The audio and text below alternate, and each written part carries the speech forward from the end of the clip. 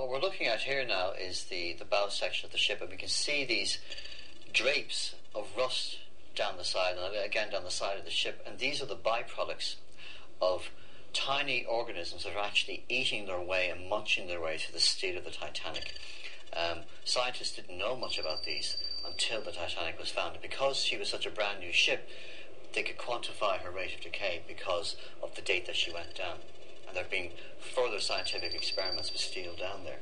Just to explain it, this is not the ship rusting. It looks like it's rust, but it's not actually rusting, and there's a couple of reasons for that. It's not rusting very much anyway.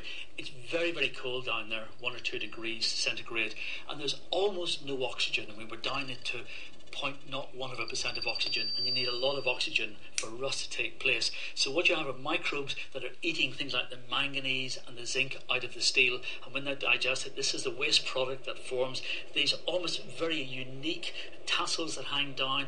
They eat through the steel, and then the panels collapse, and even inside the ship it's all been eaten away, and in some places indeed the ship has actually started to collapse. But the more the rusticles are eating away, or the microbes are eating away, the more the surface area of the ship increases, and it all becomes exponential.